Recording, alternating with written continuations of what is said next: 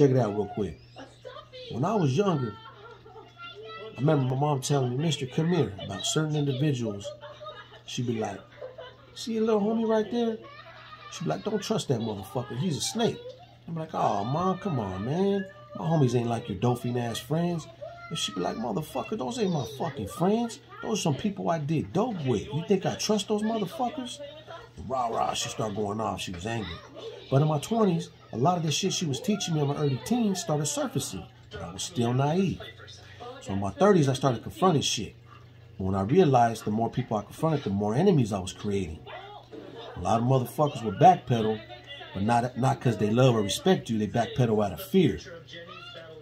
So a lot of people I cut off in the past, I've been through some real shit with. And because of that, it's always going to be love, but from a distance. I know a lot of you people are going to agree with me on this one. A lot of motherfuckers think they're slick. Just because I fuck with you don't mean I trust you.